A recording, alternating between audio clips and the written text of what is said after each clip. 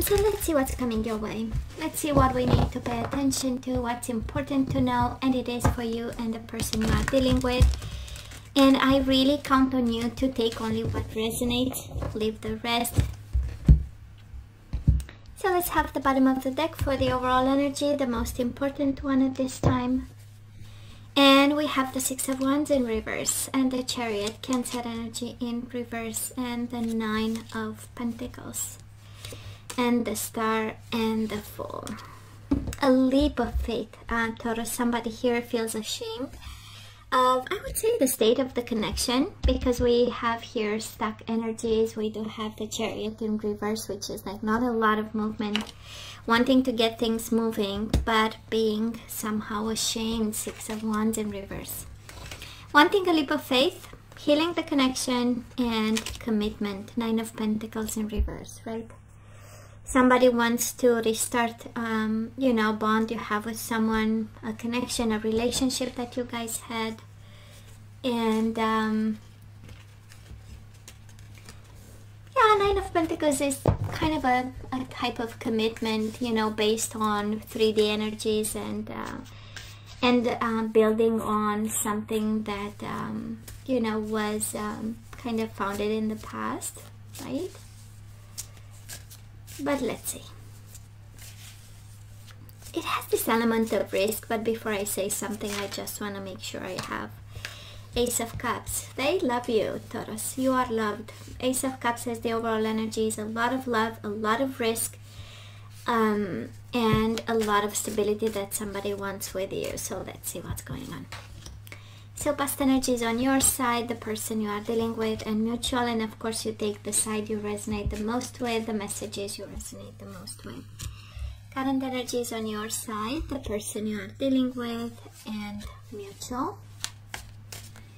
And let's have the possible outcome for you, the person you are dealing with, and mutual, and bottom of the deck, Knight of Pentacles in reverse. This is your energy.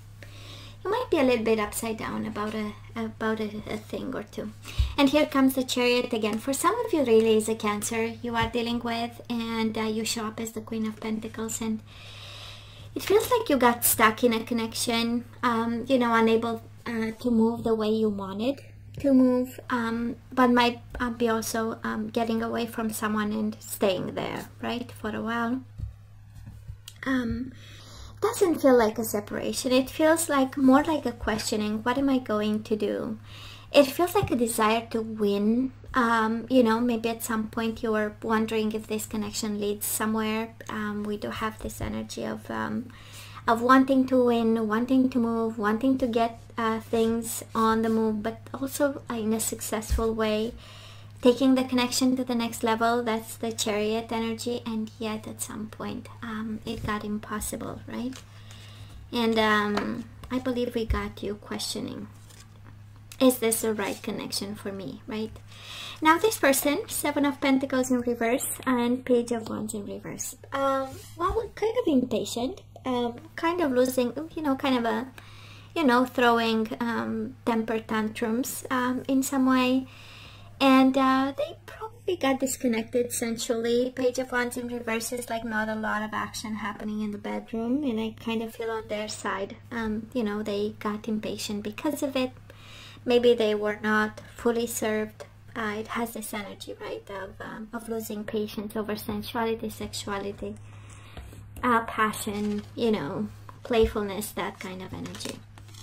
We do have the Death in reverse, mutual energies, and the Two of Pentacles in reverse. It's kind of like abandoning the boat, but not fully, right? We do have the Death in reverse, speaking of unfinished business, speaking of a connection not being completely ended. It speaks of energies not being told, not being expressed, messages, and Two of Pentacles in reverse, about to give up, right? About to let this one go. So where are we right now? Justice upright, and the Nine of Wands in reverse. So this is bringing some balance to a connection, bringing some fairness and justice, wanting and willing to take a chance and a risk, Nine of Wands, I feel, Taurus, that you've been hurt by this person. Nine of Wands is stay away. Nine of Wands is 9 wands around you to make sure nobody is entering sacred territory, right? And yet I feel that it's, you know, justice is compromise, is finding a solution, is making a decision about a situation that is completely, I would say, delicate. So I feel that you are ready to, like, give it a chance, give it a go, but it involves taking a risk. And this person, they want to talk. Ace of Swords upright and the 8 of Wands, right? They want to talk. And that is a desire of starting all over again. Taurus, Ace of Cups, Ace of Swords, and the Fool. I mean, we know the Fool energy is all about. The Full energy here is, now we know better, now we are smarter, we went through this with the Ace of Swords, I have a vision. This can lead, right, to things, and I, you know, this is kind of a message, the energy of this person, wanting to take a chance, take a risk. And they are even manifesting Ace of Cups again with the Magician. So, manifesting love towards each other, manifesting solutions, a new life together, a new leap of faith, a renewal of this connection, and feeling confident, right? The Magician, wanting to be the master of whatever is going on, getting in control over a situation. The possible outcome, too bored to take action. What's going on, Taurus? We do have the Knight of Swords and the Four of Cups. I feel that the second half of March we are not paying attention here, and we might be losing an opportunity to take action. Four of Cups is really not looking at the things, the opportunity, the blessing from the universe, and focusing on the empty cups. And I feel that we are missing out on, and now that we know, we are not going to miss out on an opportunity, but it feels like there is some action that we may not see coming. Now this person of yours, the outcome is pretty simple. They are healing. Four of Swords, King of Wands, Aries, Leo, Sagittarius energy. King of Wands is like a leadership action taker kind of energy, but with the Four of Swords is a planned and strategized one. But they are healing, so you know, they are a little bit, I don't want to say stuck, because it's not fully, it's just a bit of stuck, but there is progress in thought, there is progress in action, and that is also in planning and strategizing. So Six of Cups, I turned the, it's the only card I don't read in reverse because it's the soulmate card, this body, mind, and soul. It's all about connection, and the Six of Swords in reverse.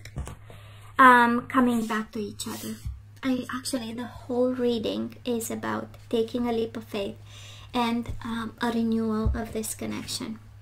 There is no doubt they are passionate about you. There is no doubt they are thinking, they want to talk, they want to clarify things, they are manifesting a renewal, and things were left unfinished, which kind of tells the that they are still involved emotionally, Taurus, with you.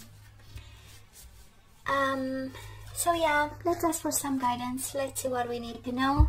Well, we better get enlightened by this experience. This is luminosity, the energy of awakening, the energy of it served a purpose to be enlightened, spiritually awakened, inner peace.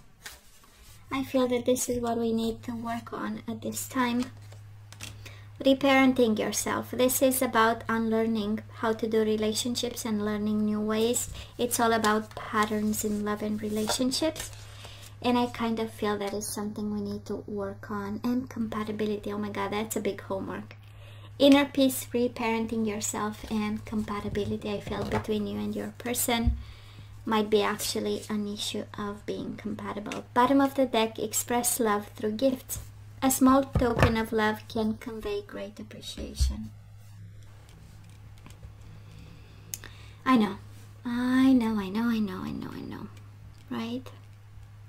Now that we are awakened, the next step might be the inner peace. How can we achieve this? And I feel, yes, it is it is a renewal and a leap of faith, but it comes with you know, questioning compatibility, questioning the way we do connections, relationships, family, love for that matter, and what brings peace of mind to you. So energies we want to put back into the flow, definitely self-esteem, now that we are awakened and we went through this and we know what this is all about. Taurus, I possess gifts of the soul that benefit me and others. This is how you activate this, right? These are words of affirmation. I possess gifts of the soul that benefit me and others. We do have surrender your addictions. Whether you're addicted to substances, food, people, sex, or overworking, take action to begin to heal the addiction and replace it with healthier alternatives. How about telling yourself the truth? We have reparenting yourself patterns and trust. I accept that my inner voice will always guide me correctly, right? Intuition and trust. Surrender negative thinking. You have control over your thoughts. When negative thoughts surface, say thank you for sharing and quickly refocus on positive affirmation. And then we have release, bottom of the deck. You have the ability to give over unwanted energies to the loving forces of the universe. So you have control over yourself and over the whole situation here. Now, Taurus, this is all that I have for you guys. There is no doubt this person wants back. There is no doubt they love you. He or she. And wants to take a leap of faith, just as I feel you want to take a leap of faith with them again. Yeah. Hey, please take care. Please stay safe and come see me next time. Bye. Love you.